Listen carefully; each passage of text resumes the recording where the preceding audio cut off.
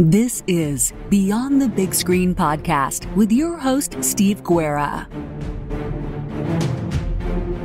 Thank you for listening to Beyond the Big Screen podcast, where we talk about great movies and stories so great they should be movies. Find show notes, links to subscribe, and leave Apple Podcast reviews by going to our website, beyondthebigscreen.com. And now, let's go beyond the big screen.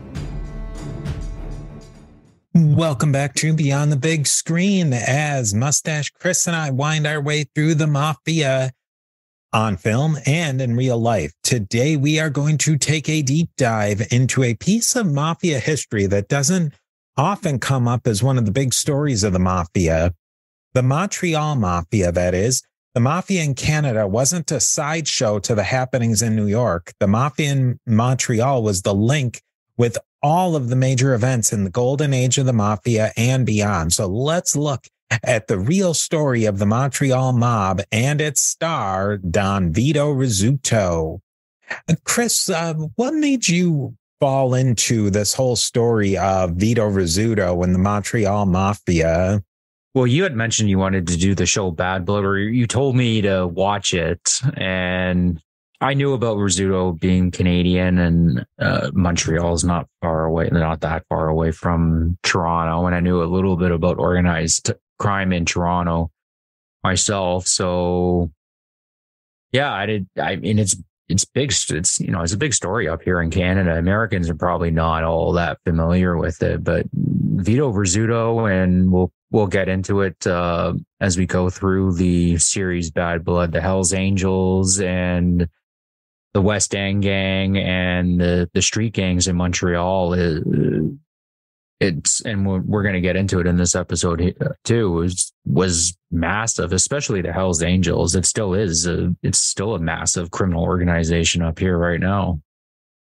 That was really one of the big things that got me interested in Vito Rizzuto. Was the show Bad Blood was spectacular, and we're going to get into that. And it was one of the few TV shows and movies that I had seen in general that was so well done and stuck to the facts. But when you start scratching a little bit further, you see that there's even so much more to Vito Rizzuto and the whole his whole family and the Montreal family that we can get into. So let's just start off maybe with the Sicilian Mafia and the Mafia in Montreal and in Canada. What was going on with them during this early time in the Mafia in the early 19th century up until the 1950s, 60s or so when Vito Rizzuto hits the scene? Yeah, so early in Montreal history, the majority of the Mafia came from the region in Italy called Calabria. There was a lot of Sicilians too, but a guy named Vic Catroni. Vic Catroni pretty much ran organized crime in Montreal, and he was of Calabrian descent. And most people aren't aware of this. There's like the La Cosa Nostra, which is the Mafia in Sicily, and in Calabria, it's called the 'Ndrangheta, which I just nailed. I'm very proud of myself. It's if you saw the name like spelt out, there's no way that you would think that's how it's pronounced, but it is how it's pronounced. Yeah, and the Bonanno family, this is kind of where it kicks off a little bit, like early in the Bonanno family history, when Joseph Bonanno was still in charge. He wanted to spread the Bonanno family influence in different regions in the United States, and Montreal was one of the areas that he wanted to expand into. Carmine Galante, who is basically starting a lot of the heroin trafficking, or a big chunk of it. The Mafia had always been trafficking heroin, but he trafficked heroin like en masse. He went up to Montreal and kind of set up a lot of the interconnection between the Bonanno family and the Montreal family in the Catroni organization in Montreal. And it's weird because Bonanno family's always been known as more the most Sicilian out of all the five families, and the Catroni family was not entirely Calabrian, but it was ran by Calabrians for the most part, and the Sicilians were kind of pushed aside. But we're going to get into that a little bit later. Yeah, just to set the scene a little bit, Calabria is basically the boot, and Sicily is the island that's getting kicked by the boot, you might say. And it really is fascinating, because I think as an American, and as much of an aficionado as the mafia as anybody, that it's not often very clear the difference between the Calabrian mafia and the mafia in Sicily. You just think, oh, they're Italians, they're all gonna and come out in the wash. And that was basically the story in America, that they had pretty much there was some conflict between Calabrians and Sicilians, even in the Castellamarse wars of the Mustache Pete's and all that stuff. But it had kind of smoothed out after that point, that there wasn't as much of a conflict in the U.S., at least, between Calabrians and Sicilian mafia organized crime. No, there's not. We'll get into there's like a full-on war that breaks out in Montreal, pretty much based around these ethnic, I guess, like sub-ethnic differences between the Italians. Or in the States, it was, the Sicilians would kind of hang out with the Sicilians, and the Calabrians would hang out with the Calabrians. I know there was like I remember reading, there was like a big deal about John Gotti, and he was a Neapolitan, right? That's how you pronounce it? Yeah. And which is traditionally the Camorra region of Italy. That he grew up with in the traditional Sicilian La Cosa Nostra. But yeah, there was a lot of Sicilians that were not very happy that he ended up becoming like a boss because of this, right? It was more petty squabbles in the States, where in Montreal, it's going to break out into full-on war. Let's bring Vito and Rizzuto into the story, and maybe talk a little bit about his family, and then Vito's younger life. Yeah, so Vito was born in Heracula. I can't pronounce the town's name. It starts with a C. Can you give it a shot? Oh, Heraclia Cattolica, or Cattolica Heraclia. Either, I think it's Cattolica Heracula, and it's a Sicilian city that it sounds like it's a little bit of a off the beaten path. But that seems to be where more of the hardcore mafia came from, was not the big city, but kind of these more bumpkin towns, you might call them. Yeah, from my understanding, a lot of mafia guys came out of this particular town, which I believe has a population of like 6,000 people or something like that. It's when you think of like picturesque, beautiful Sicily or Italy, this town represents it basically. But they moved to, I think they stopped off in Nova Scotia for a little bit, and then they immediately went to Montreal. There's just a little more backstory. Niccolo, who's Vito's father, he married into the pretty much mob royalty back in Sicily. Mano, I believe his name was. So Vito was basically born into the mafia. Also, didn't there was those clans, and they all intermixed with each other. There was maybe 6 families that had come out of that part of Sicily, a couple of villages surrounded around Cattolica Heraclia, and they all interbred and intermarried together, and that tightened up all their ties together as a organized crime family. Yeah, and they carried it over to Montreal too. This idea of, family first, family comes first, blood's important. Where, like as you pointed out, with the American mafia, wasn't as much emphasis on blood ties. Now let's talk about Vito himself, and what did Vito grow up in? What sort of situation was he coming up in? They went to Montreal, and he quickly started working with Vic Catroni. He was working under a gentleman named Luigi Greco. He ran the Sicilians basically within the Catroni organization. Yeah, Vito was just doing, like, he was doing, you know, stuff with his dad and learning the ropes. And Niccolo had a fierce rivalry with the Calabrian Paolo Violi. And this became, it was like a simmering feud that went on for a really long time. But Vic Catroni, he was a smart man. He was as good at what he did, was able to, you know, keep it from boiling over.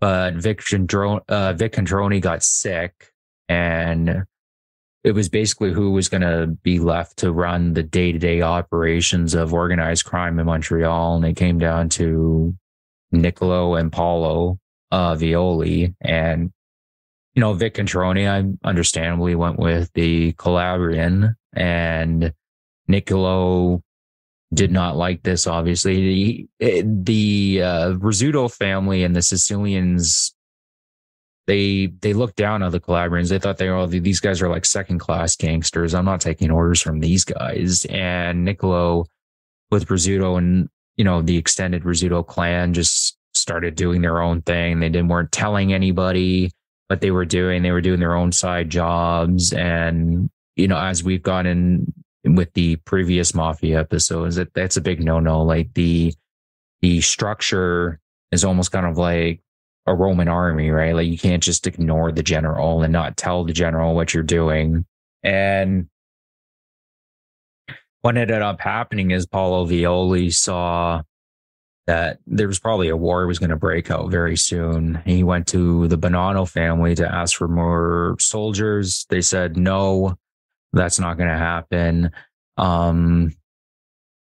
So they tried one last ditch effort where they sat down and tried to hash out their differences, and that didn't work. That didn't really work out. So Niccolo took himself and the rest of his family down to Venezuela. It's interesting to me too that, and for a lot of these mafia guys, the Sicilians, Canada was almost a consolation prize. For a lot of them, they couldn't actually emigrate into the US. So Canada was the next best place for them. Yeah. And I think with the Rizzutos, because of Nick's, I think it was his grandfather had originally immigrated to the United States. And we're not going to get into a ton of details about that, but it did not work out well for him. He ended up getting, I think it was beaten with baseball bats and buried underneath a tree. And they only found his body because there was some storm that ripped out a tree, and then like you just never hear about him after. Also, it's really fascinating that in the turf struggles in Canada, Toronto was under Buffalo, New York's control, the mafia out of Buffalo, New York. And Montreal was sort of a gray zone. Buffalo had some interests in there. New York had some interests. And it really wasn't until Vito stepped up that it more or less integrated into the greater mafia of the time. Steve here with a quick word from our sponsors.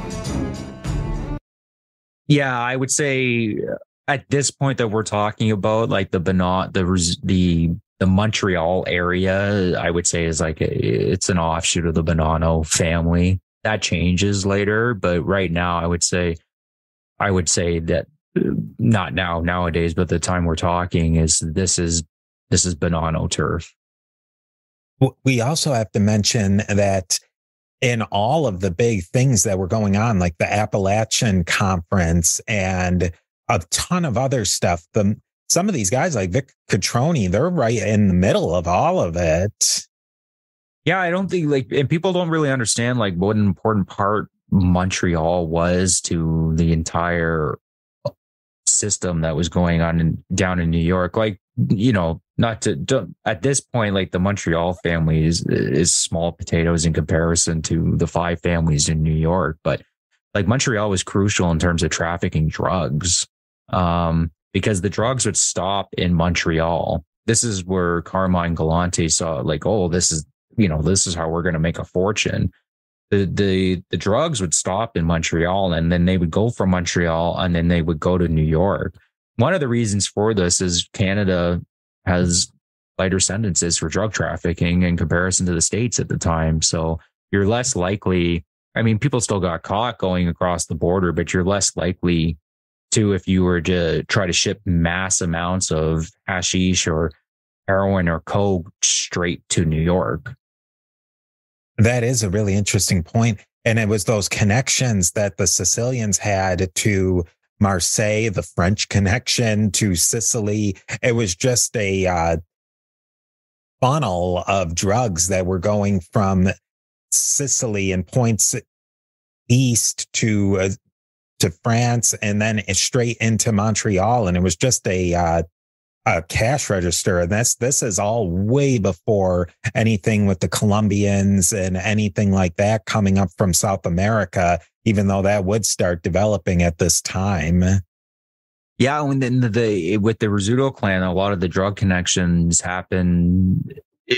You would think like having to flee to Venezuela would be, the Rizzutos are down, but it was probably one of the better things to happen to the family and their mafia, because this is where Niccolo Rizzuto starts making all the serious drug connections with the Caruana clan, who were a Sicilian family that had spread out into Venezuela and basically ran a drug cartel from there. And this is where Niccolo made all the connections that pretty much lasted until, the Rizzuto family's demise. What's the rise of, how does Niccolo get back into the game after he has to go into more or less hiding in Venezuela, but then he comes back? How did the Rizzutos get back into Montreal and come out on top?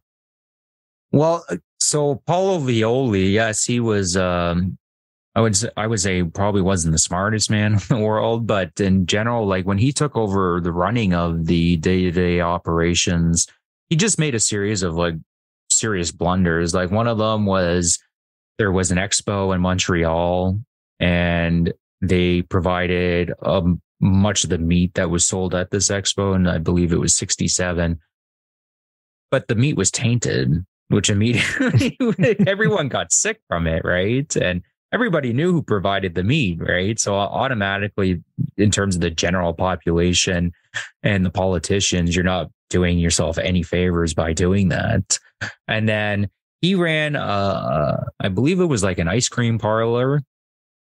And he rented out a room to a gentleman who happened to be an undercover police officer who basically wiretapped every conversation he had for years. And then this came out later, and Violi's talking openly about, deep secrets of the mafia in terms their connection to the Bonanos and all the stuff that they're into. And this comes out, and for obvious reasons, the rest of the mafia, greater mafia in New York and Montreal and around the world, is none too happy about this. In a lot of ways, they kind of viewed it that he was breaking omerta, just as talking as openly as he was about a lot of the things that were going on.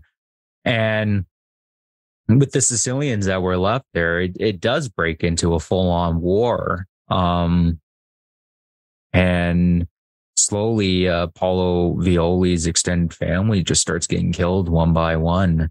And there's debate like who was ordering some of these killings, but a lot of people think it was Rizzuto was ordering a lot of these killings, and with the support of the Bonanno family and the greater mafia, because they weren't too happy with Violi. Now, not to bog everybody down in too many dates, but around what time period is this playing out? Around the 70s. Yeah, early 70s is when it really starts kicking up. And this is really when we look in New York, too. This is when drugs are coming into the full fore, that the mafia has pretty much given up this whole idea of, we're not into drugs. They're into drugs big time.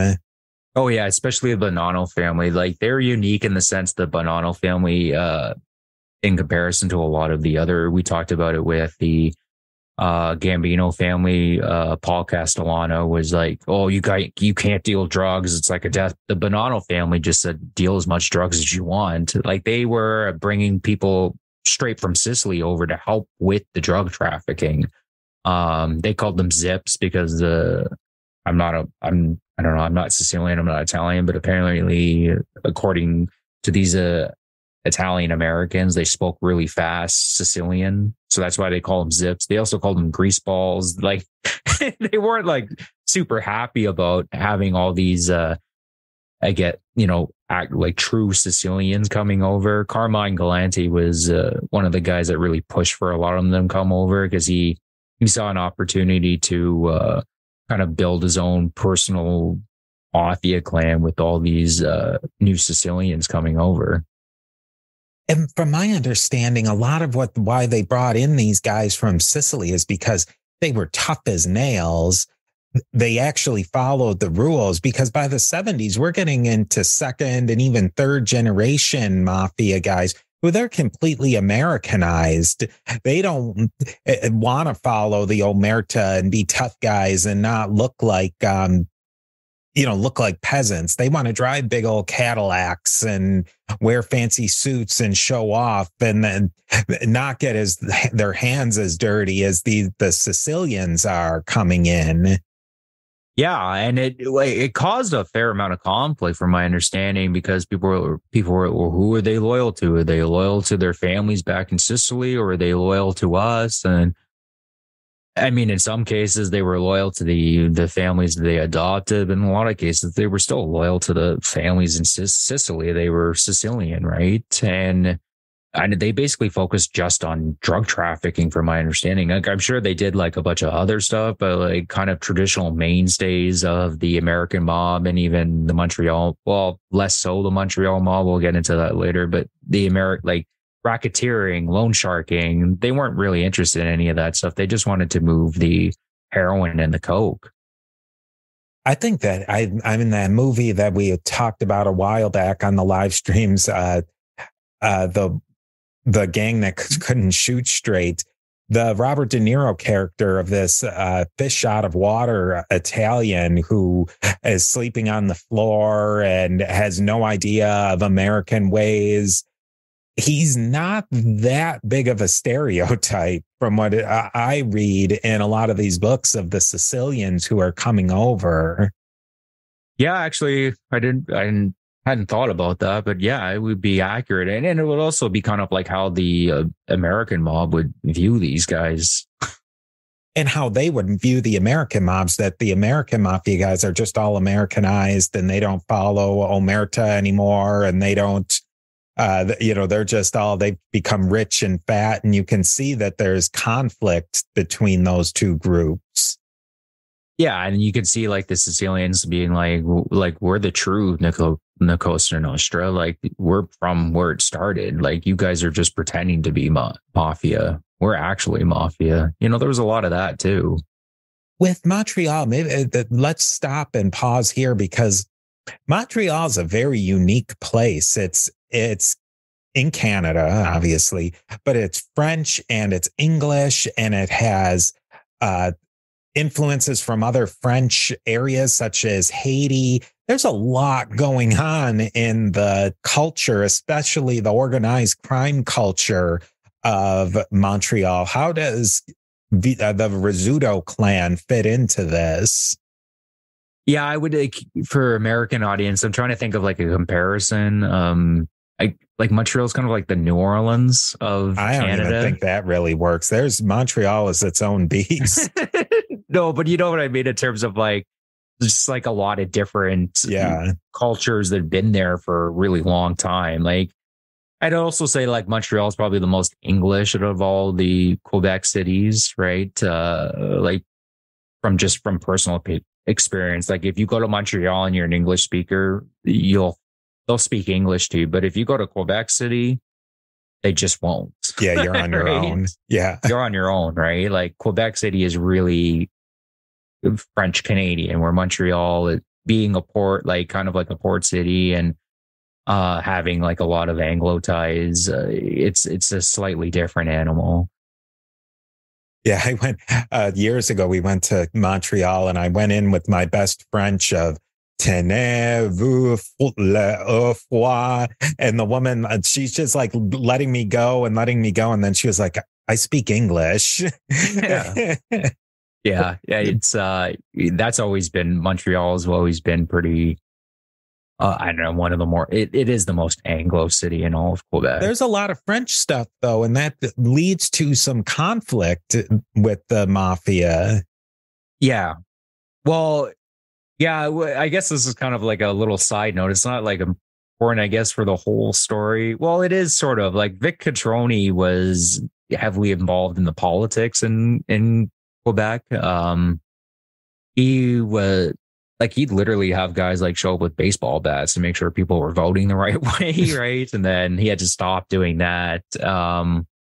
But he generally supported the Liberal Party of Quebec. We had I don't know, there's no way around it. It was like a terrorist attack, really, with the FLQ, who were French liberation, French independence fighters, I guess you could say. And they kidnapped I believe it was the labor minister of Quebec. But they don't, like, they knew that they did it because they wrote a manifesto about it, everything. And they actually mentioned Vic Catroni by name, saying, like, this is why this whole system is corrupt. And in their defense, they weren't lying. Like, Vic Catroni and the mafia and, just in general, were rigging elections. They ended up killing this labor minister, actually. And there was a huge crackdown in Quebec. I believe that they called in like the military and everything like that, and they put the entire country on military watch. But at one point, like, Vic Catroni actually went to the police and offered, like, "Hey, like, we know people. You can try to find this guy." And the police were like, "Yeah, help us." And they never found him. Steve here again with a quick word from our sponsors. This leads us into the high water of Vito Rizzuto and the Rizzuto family in Montreal. Tell us about the Rizzutos in Montreal and what it was like when they were really in control. Yeah, so Paolo Violi, he ends up getting killed, which basically the Rizzutos come in and fill that vacuum. And Vic Catroni is actually alive for quite some time after this. But basically, yeah, the Rizzutos come in, and Nick Rizzuto, Vito's dad, basically lets Vito start running the day-to-day operations, as he sees that his son's better at it than he is, right? And Vito starts immediately kicking into trafficking tons and tons and tons of drugs. It basically has an entire monopoly on drug trafficking in Montreal and much of the nation. How does that affect how does the Montreal Mafia at this point fit in with New York and the larger mafia scene? They're on the rise for sure, right? At this point, but they're still part of the Bonanno family, right? They're still kind of an offshoot of the Bonanno family. But they're definitely on the rise. Like, at one point, Vito almost gets caught, shipping, I believe it was 16 tons of hashish. 16 tons. He ends up getting off on the charges, he gets the nickname the Canadian Teflon Don, which kind of drives me nuts. We should have just gave him a different name instead of copying the Americans. What does now eventually Vito gets involved in a lot of stuff in New York, and he even gets brought up on charges in the US. What happens with that? Oh, so yeah, the internal conflict in the Bonanno family, which is, I think we've mentioned this before. The Bonanno family's always been kind of one of the crazier families in terms of just internal conflict and civil wars breaking out and like capos going rogue. And Ristelli, he ends up going to jail, or he's going to go to jail. And these three capos see an opportunity that they're gonna, take over the Bonanno family. But Joe Massino, who is a famous mafia guy, he's actually known as the last Godfather, the last Don, decides that he's going to stay loyal to Rosselli because he's going to inherit the Bonanno family by doing this. And they ask Vito to take part of the execution of these three Bonanno family capos. And what happens? Well, they show up, and George from Canada, or George Shasha, who was part of the Bonanno family, sets it up and tells the Vito and the two other guys to stay in the closet. And you'll see when I run my hands through my hair, come out and start shooting, and they shoot them. They kill them all. And there's a connection there, if I'm not mistaken, between Donnie Brasco, which we'll get to at some point, where Sonny Red, he was one of the people who got whacked in that big hit. Yeah, it's depicted in the movie, Donnie Brasco. It's not accurate to how this shooting went down, but it's a pretty famous scene that was depicted in that movie. And it's brutal, but I'm sure like the actual events were brutal too. But I think they really took a lot of liberties with the Donnie Brasco one. Yeah. I don't think they portrayed Vito Rizzuto at all. No, in Donnie Brasco, or no mention of him whatsoever. No mention of him. It doesn't take place at a restaurant either. It takes place in a basement. I don't know really why. I mean, the scene is cool in the movie, but I don't really understand why they added that scene in the movie. But I mean, it works in the movie. Yeah, it would have been cool to get, and we'll definitely address that more so without getting too far off a field, because we could go off in a million different directions. But let's get back to Vito. Now, Vito winds up catching some serious time in the U.S. in jail. What happens there? Oh, yeah. So, we're skipping. Yeah, okay. So he does those murders, and he goes up pretty high in the Bonanno family, obviously, right? Pretty much saved the family. And during this whole time, he's dealing drugs, he's doing loan sharking, he's getting involved in construction. Vito he's getting his fingers in everything in Montreal. And is slowly becoming more and more independent from the Bonanno family.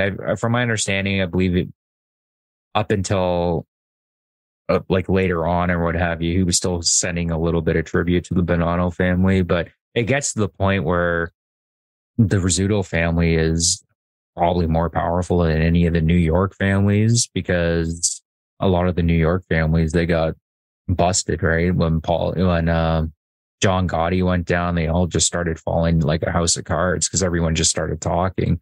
They didn't really have this problem in Canada. Very rarely were people getting caught.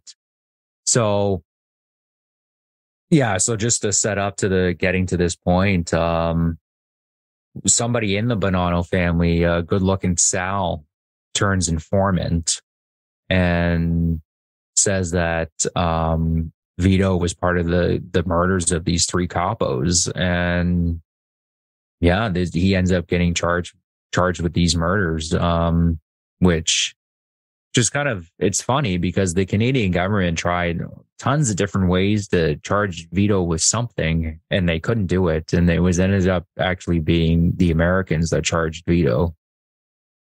Then Vito gets a serious prison sentence. What happens in Montreal when he's in the can? Yeah, so Vito ends up having to go to a supermax prison in Colorado. I'm trying to remember. Is it Lawrence? I think it might have been. Yes. That's what it did. I think Gotti wound up going there, and that's a couple of the really big names of criminal justice have gone through Lawrence Supermax. Yeah, from my understanding, it's like for the worst of worst, right? Like if Hannibal Lecter was a real person, and terrorists, and it's really rough from my understanding. Like it's not a good time at all. He ends up going there. I believe it was 5 years he was there for. And as soon as Vito leaves, basically all hell breaks loose. There's power struggles. I think at one point, there was a French Canadian, Renard Desjardins. That's my attempt at trying to sound French. Was kind of like running the thing for a bit, but like Vito's son gets killed, his father gets killed. The Hells Angels start fighting the Rock Machine, which is during all of this, there's a huge biker war going on, right? And Vito's trying to manage all of this. The best way I'm trying to think of like a comparison, like Vito is like the consummate like politician in the sense he set up this system where everyone was kind of all working together. So like the Sicilians were responsible for getting the drugs there. The Hells Angels were kind of responsible for distributing the drugs throughout all the gangs. And like the Haitians predominantly, but it wasn't just Haitians, but the street gangs were responsible for just actually, getting the product to the customer, like the street stuff. And everyone was kind of happy with this arrangement for the most part because everyone was getting a cut of the pie. And I mean, the Rizzutos were obviously the most happy because they were making the most amount of money and they were taking the least amount of risk. But once Vito goes out of that picture, it all just kind of collapses. These different gangs, obviously gangs are jealous and they want more power. What happens when Vito gets back? Is Vito able to just slide back in? Hey guys, I'm back. Let's resume where we were at. Or does he have to really fight to get back in control of Montreal? Well, he comes back and this is what makes the story so fascinating because it almost seems like something of a John Wick movie. Like he comes back and he hangs out in Toronto for, I believe it's a month.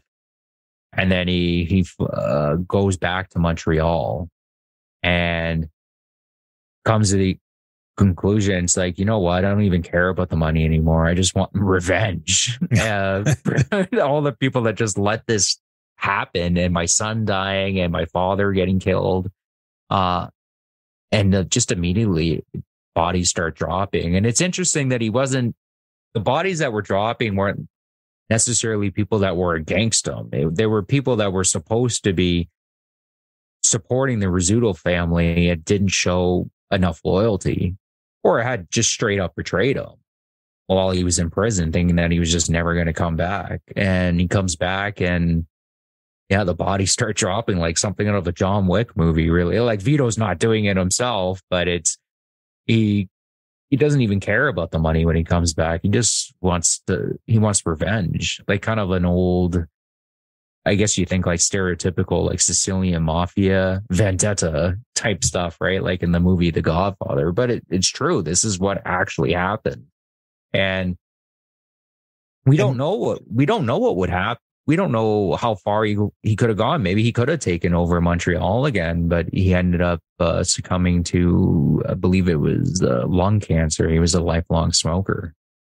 That's what's crazy is he dies. Vito dies of natural causes, or at least there were some rumors floating around that he may have been poisoned or something. But by all accounts, it was a natural causes, and he was pretty young at the time, 67, I want to say. And it would have been interesting to have seen if he had lived a little bit longer, what he could have done. But in the aftermath, there's no what if in this situation. Montreal just completely, it goes from organized crime to a disaster. Yeah, completely disorganized. Or really, well, I mean, there's a war going. It's still going on to this day.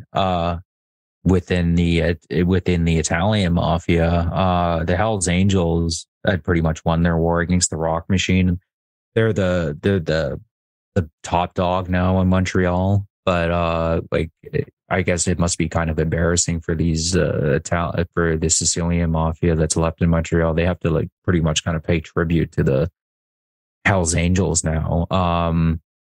But like Vito kind of had warrant. Like, it's funny, like John Gotti, when he went to jail, he said, like, you guys are making a big mistake. Like, you're going to miss John Gotti.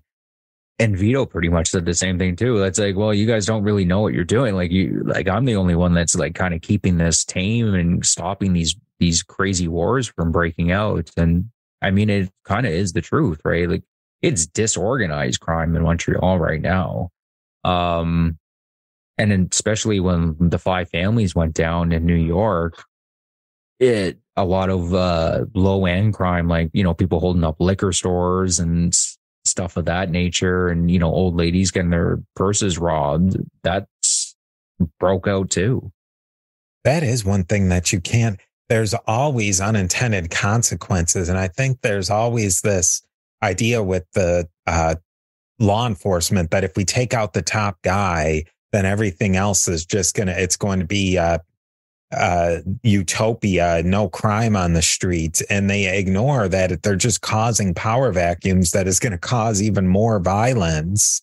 And I really don't think they look at it that way. No, I don't really know. Well, otherwise they would have like kind of seen. I guess you're kind of putting the rock in the hard place. It's like, oh, well, who's trafficking all the drugs into the city? Well, it's Vito Rizzuto, right? But no one's going to be trafficking the drugs, right? Like, the only way you're going to actually really stop people trafficking drugs into the city is if you start doing like immediate death penalties, where people are like, I'm going to die if I'm caught trafficking drugs, right? Like, that's really the only way you're going to do it. And is that going to even really solve it? I think it would help probably, but I mean, in a lot of places that have completely shut off drug abuse, it's through those draconian means.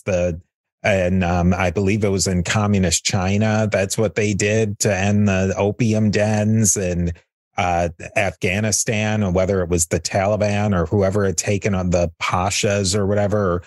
If they wanted to stop it, you had to pretty much kill everyone. And obviously, living in Western liberal democracies, that's not going to fly.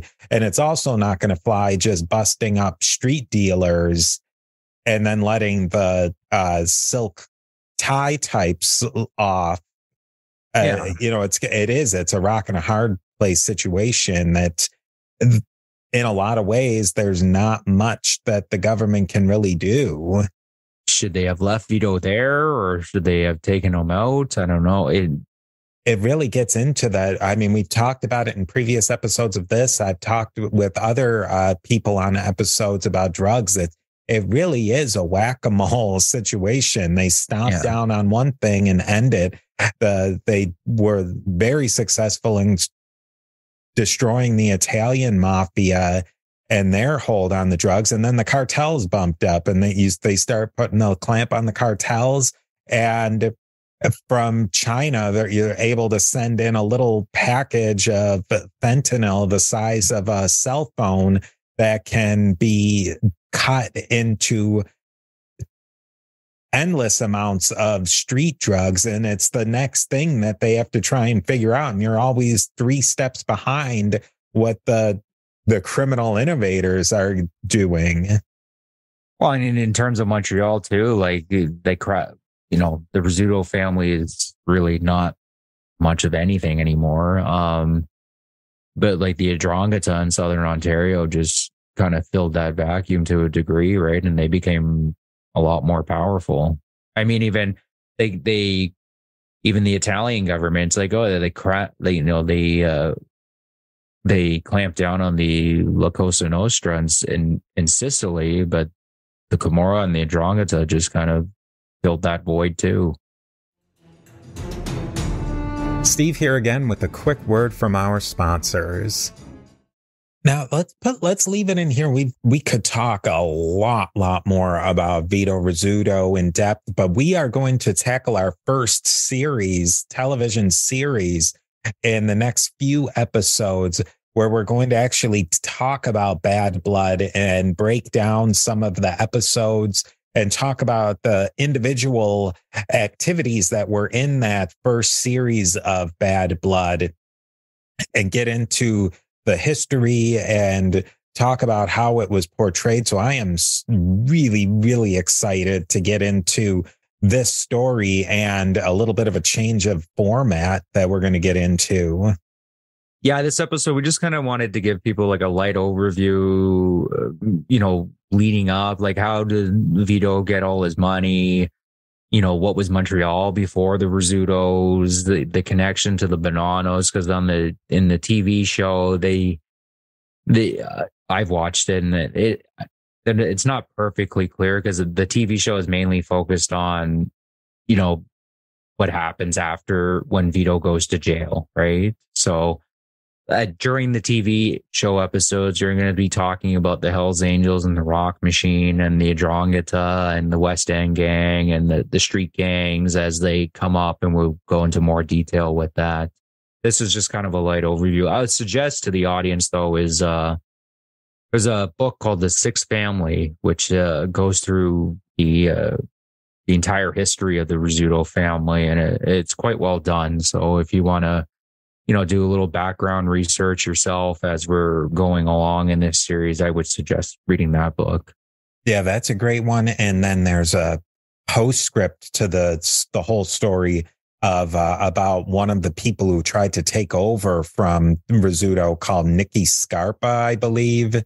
And that's a really good book if you want to get ahead of the game and see what happens after Rizzuto. But I want to thank everybody for listening. Send in your questions, your comments. We love to hear your iTunes reviews. So send those in, 5-star or better than others.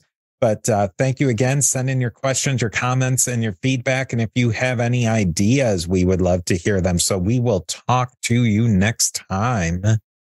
Yep. See you guys. Get ready. This is going to be a fun series.